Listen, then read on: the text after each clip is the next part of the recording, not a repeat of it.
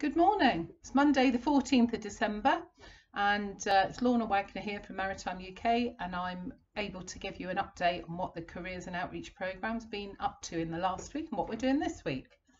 So last week I spoke about the Institute of Technology bid for the Solent, and there was quite a lot of work around that last week. Today is submission day for the bid, so really very exciting. We had a Careers Task Force Network meeting where we really summarised the work of the programme in the last 8 months since I started with Maritime UK, talked about the things that had gone well and talked about the raised awareness and kind of agreed our priorities for next year. I'll come back to that later.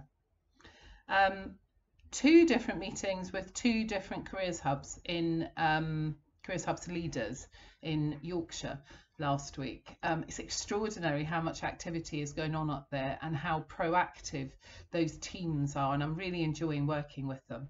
And it's great that remotely you can do that from where I live in Hampshire without travelling for 4 hours.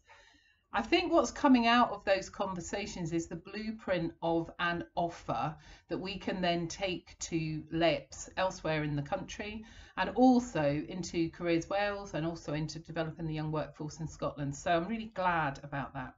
Terrific meeting with the Careers Colleges Trust one afternoon last week, talking about how the Maritime UK Careers and Outreach programme can be supporting the 7 colleges who've all signed up to offer a logistics pathway. 6 are starting in September 21, 1 the year later, but they need a lot of help from us in terms of understanding about port logistics. So very much looking for partner organisations to step forward and contact me so that we can put something together for those colleges. So if that interests you, please, you know how to get in touch with me.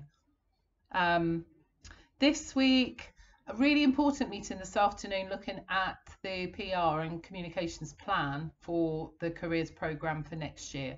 And I'm really quite excited about some of the ideas that we've got in place for that. More local enterprise partnership, more LEP work this week. A good meeting coming up later on the week looking at virtual work experience, which I know is a priority and an area of some concern for careers leaders and careers advisors up and down the country. So hopefully by the end of this week I'll have a better idea of the sorts of things that might be available in the Solent, and then we'd be able to advise accordingly.